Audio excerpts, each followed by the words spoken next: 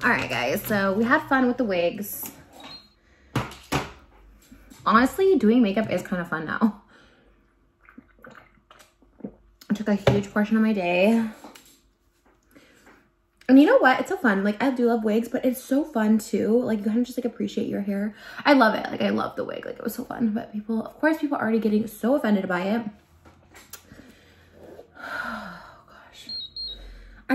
This is why I don't like to apologize as much as I used to for things. Like, obviously, if I mess up, like, in the past, I did really stupid, ignorant videos. And if I mess up, I want to, like, acknowledge that. But people really are just too much. I think the biggest thing is hairstyles. People get way too offended over people's hairstyles. Like, here's the thing. Like, if African-American culture, I'm assuming they originated it. The dreadlocks, I mean, that's obviously what most people are saying I'm appropriating is that culture.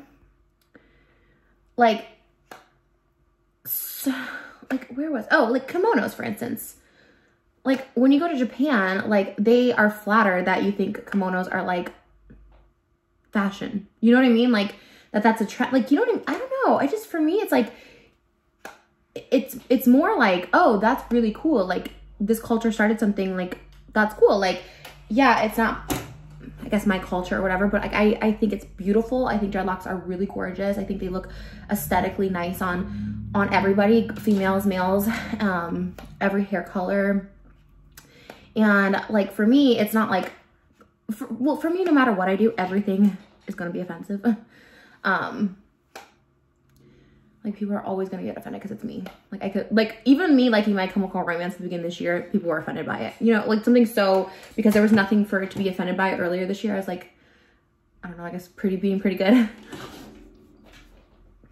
Everyone was, like, so mad. They're like, oh my gosh, she's such a fake fan. She doesn't know any songs. Like, just not even knowing anything about me. But anyways, I was like, okay. So, I guess... But and I know the braid thing too, like people get offended if people wear braids. It's like, I don't know. I guess chime in if you are, like if you agree with me or if you think I'm like wrong, and that's totally fine. Cause to me, it's like, I know I'm not being offensive. I know I'm literally just doing it cause I'm like, think it's beautiful. And I think that look is beautiful and dreadlock. I mean, same reason why we tan, and people don't really get too offended over people tanning their skin. It's like, I like the aesthetic of a darker skin. Like, I'm pretty pale right now, but I like that aesthetic more, I guess. So, I don't know, but that's like, I guess that's like more socially acceptable, which I don't really know why, because you are still like changing. I mean, I literally bought self tanner to like change my skin color. You know what I mean? And I guess maybe people think because like you can naturally get tan, it's fine. I don't know, but, yeah, I don't know. Like, but that stuff is just, like I said, that I'll never apologize for. It's like literally taking something, or taking inspiration from a culture, which I think is beautiful. Kind of like my Hebrew language one. People thought that was offensive. I literally think the Hebrew language is so beautiful.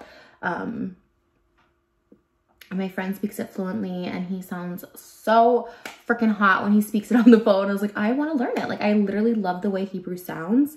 And people are like, oh my God, how dare she? It's like, I don't know. If people, I don't know why anybody would, but if anyone ever took inspiration from me, I would be flattered. I'd be like, oh, cool. I don't know.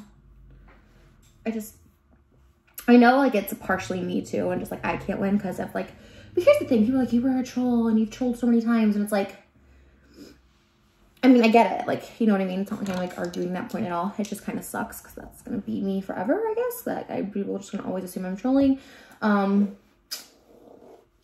Which sucks. So like, I am a real person too. But like I said, I do get it. I'm not, it's how I made whatever name I have, I guess. But you know, sometimes it's not always good. Making a name is not always good. I'm fine with it. Like I said, I am fine. I've come to, it's kind of like when you're like so far gone from something, you're just like, oh, there's not really any correcting it. Not to say I want to keep, I mean, I could go the other way and just say, oh, F it, I'm just going to keep being offensive and crazy. I can never get the back of my hair. Not that anyone sees the back. Oh, I love how I'm so concerned about the back of my hair. I sees the back of my hair. But yeah, I mean, anyone else during quarantine though, like, their natural hair just growing?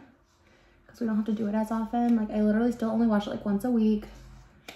I'm like barely putting any heat on it. I'm definitely not teasing it or getting it styled.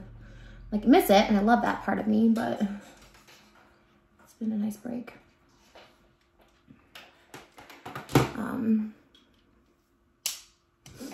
Yeah, I don't know. I've been trying to keep optimistic. Like, last week I did get a little negative and I do get a little anxious at times, but I've been trying to keep positive.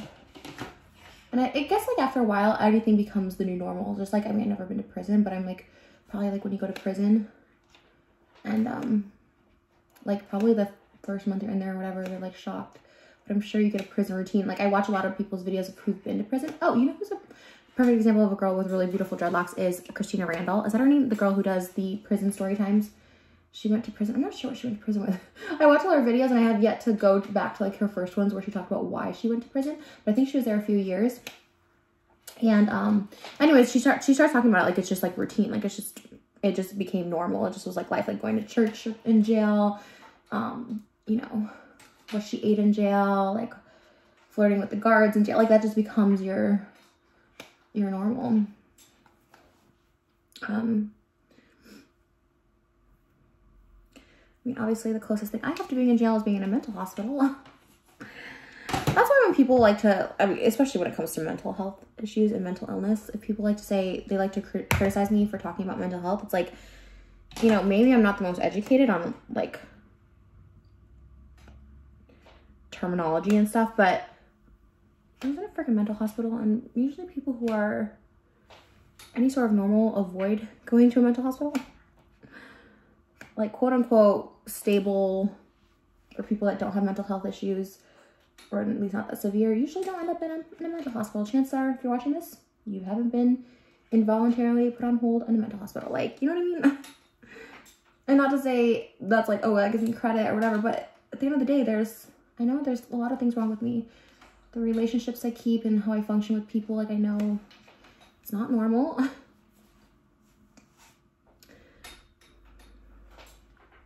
Okay. I just wanted to, like, kind of feel normal today. So, anyways, that's my little spiel. I love you guys. See, it's kind of like punk rock. I kind of like it.